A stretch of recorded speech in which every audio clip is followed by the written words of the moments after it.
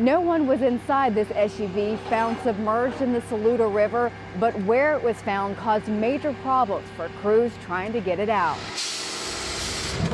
The first hurdle, trying to get a tow truck up this access road near Holiday Dam. The owner first had to stake out the area without the truck to see if they could make it up there. Then crews tried it, bringing a pickup truck as well, just in case the tow truck got stuck.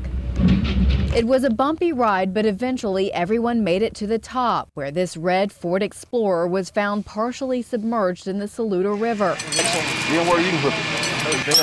Divers from the Anderson Fire Department Technical Rescue Team went into the water first. We looked throughout the whole car, made sure no one was in it. We checked seats, floorboard. We train on this kind of situation just to make sure we clear every inch of the car. There were signs from the beginning that this SUV had been stolen, says Dive Rescue Coordinator Josh Hawkins. When we got to the car, yes, the steering wheel was actually tied in a specific direction. So they had it tied so the car would go in one direction. The team went into the water and attached the winch for James Whittington, owner of James Auto Repair and Towing. This is about the hardest we've ever had.